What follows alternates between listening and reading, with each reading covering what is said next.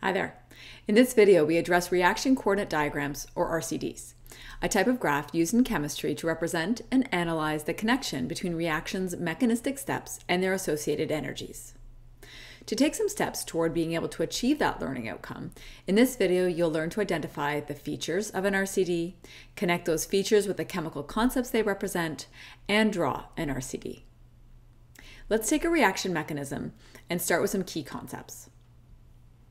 So first, when molecules are mixed together in a liquid, they'll randomly move and collide.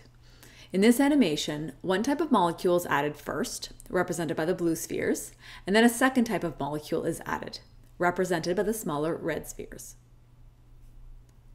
A reaction starts when a random collision between species occurs with the appropriate orientation and sufficient energy for bonds to break and form.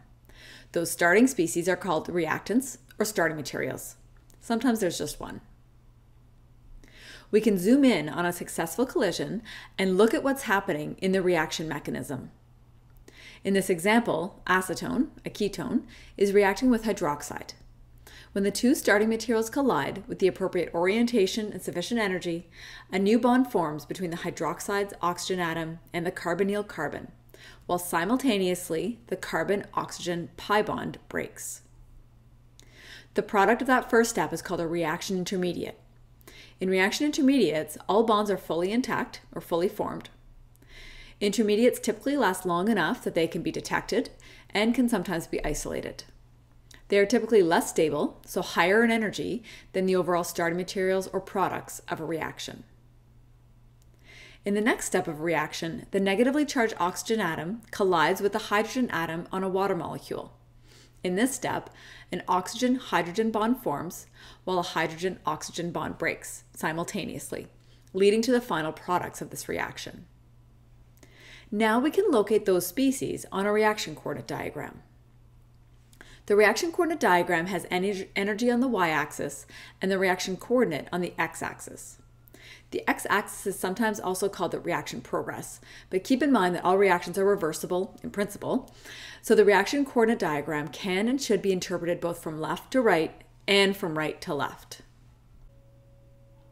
The starting materials are placed on the left of the RCD by convention. The intermediates are higher in energy than the starting materials and products. Each reaction step goes through a higher energy point called the transition state. The transition state is a part of the reaction when the bonds are breaking and forming. These transition states are higher in energy, maxima on the RCD, are short-lived, measured in femtoseconds, and cannot be isolated.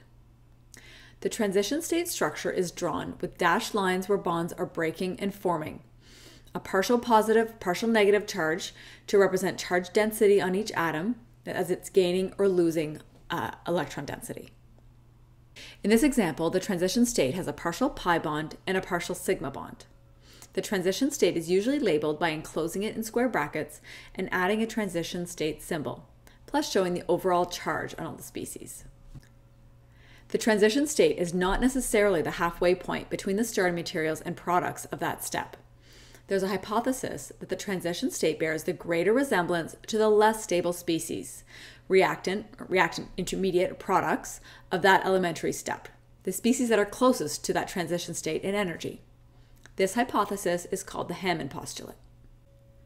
In this example, both transition states most closely resemble the intermediates, the closest species to those transition states in energy.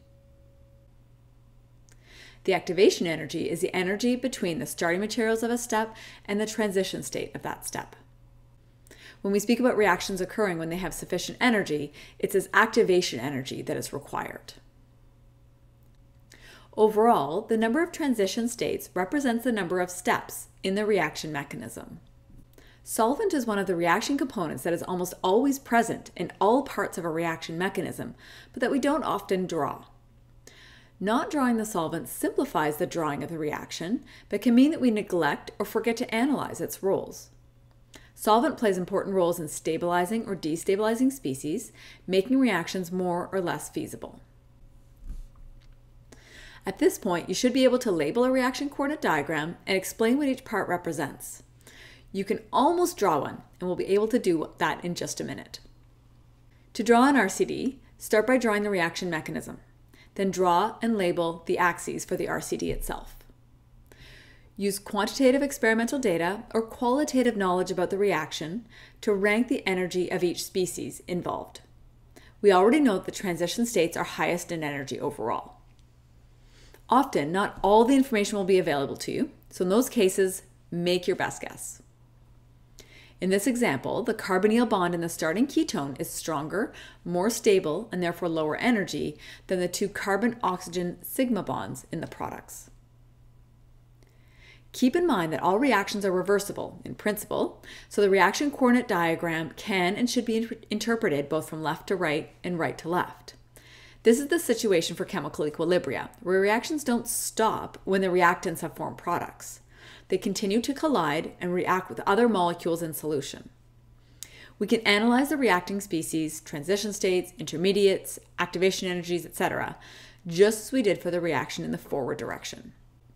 Using a principle called microscopic reversibility, the reaction in the reverse direction follows the same path as the reaction in the forward direction.